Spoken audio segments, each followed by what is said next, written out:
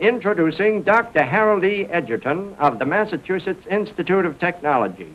His stroboscope light, my friends, is really something. It's used to unscramble engineering problems, and it's put the super in super-speed photography. The principle of this high-class gadget is a light that flashes on and off at variable speeds. Through this invention, you can examine machinery in motion. Here, a common electric fan is used in a simple demonstration that even I can understand. Or can I? Anyway, when you direct this light on a fan and synchronize the light flashes to the revolutions of the fan, the blades appear to be stationary. To make sure they aren't, it's better to turn an ordinary light on the fan than to stick a finger into it.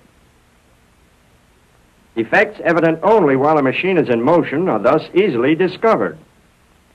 In case you're still skeptical, we'll drop an egg. Fresh, I hope. Yes? No.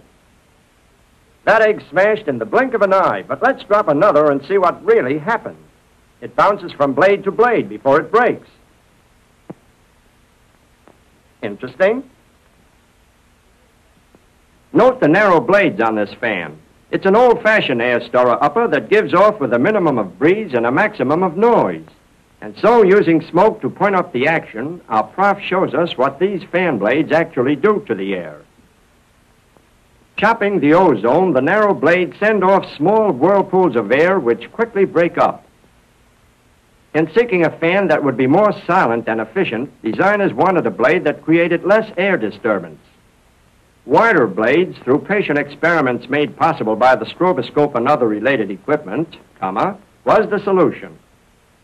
These blades created a smoother flow of larger whirlpools, and the vortices were of longer duration. This meant less atmospheric disturbance, hence less noise. In fact, electric fans in offices are now so silent they no longer disturb sleeping employees, period. Still photographers are very busy these days snapping pictures of fast-moving objects and whatnot. A fair degree of clarity is attained with the aid of the modern flash bulb attached to the camera. We'll see the results of this later. Edgerton uses the same camera.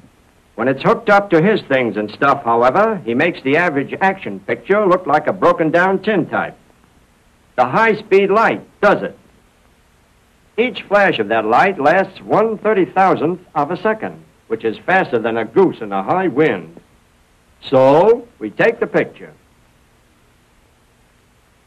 Here's that first picture made with the usual flash bulb. Note how the shoe and ball are blurred. And here's the photo by Edgerton.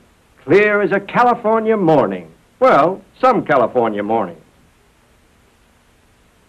While normally film runs through the average movie camera at 90 feet a minute, Edgerton's flicker box can handle 125 feet a second. The camera has no shutter. Connected with it is the unit containing the Thyrotron amplifier and, boy, am I getting over my head. Anyway, flashing on and off up to 2,000 times a second, this light makes 2,000 exposures a second on the film in the camera as it speeds past the lens. And so it is now possible to get ultra-slow motion pictures. First, Charlie Lacey will hit the ball through this telephone book. Maybe. Here it comes. Wow, look at that. Charlie has ruined a lot of good names, and good phone numbers, too. Woo-woo. I always thought that my cat, in lapping her milk, curled her tongue up.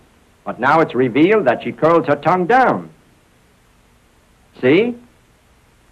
In other words, she brings the milk up on the underside of her tongue. Now, see how smart you get when you go to the movie? Here's something interesting. Now, break it up, fellas. I'm referring to the soap bubble. Anyway, by photographing this action at the terrific speed of 1,500 pictures a second, we find that the bubble does not break when the pencil punctures it. In fact, the pencil penetrates almost to the other wall of the bubble, and now it breaks. And now it breaks. And now it breaks. Thank you. In normal speed movies, a bullet shot from the muzzle of a high-powered air gun is invisible.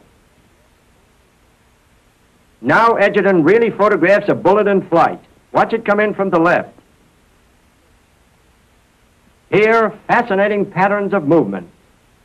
And when you recall that all the action of this bulb smashing actually took place in the fraction of a second, you realize that here is speed in movie photography, indeed. To the naked eye, milk dripping on an inverted dish is, well, it's milk dripping on an inverted dish. However, what actually happens is this. A big drop breaks loose. Then it's followed by a tiny drop. First a large one like this. Then a little one. The little drop always follows the big one. Watch. Well, almost always. As the drop hits the thin layer of milk, it forms a crown. Pretty? Another one.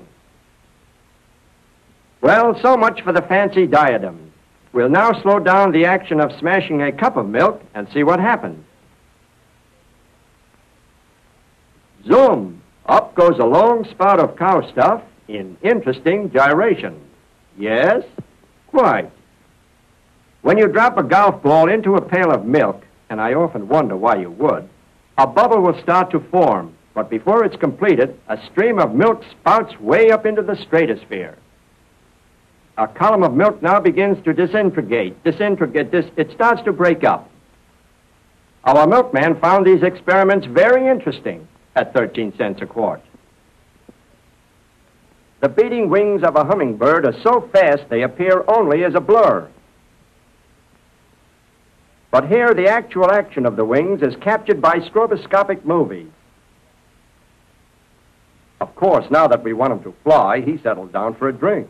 Temperamental, these movie stars. His tongue, incidentally, is tubular, like a little hose. Well, he's off. By the way, through these movies, it was possible to measure the veritable speed of this wing action. It was found that a hummingbird's wings beat as high as 70 times a second. In conclusion, we go to the dentist for our final superspeed pictures. Most of you have heard, and perhaps have even felt, that cute little drill. Oh, but have you ever seen it in use? In ultra-slow motion? No? Well...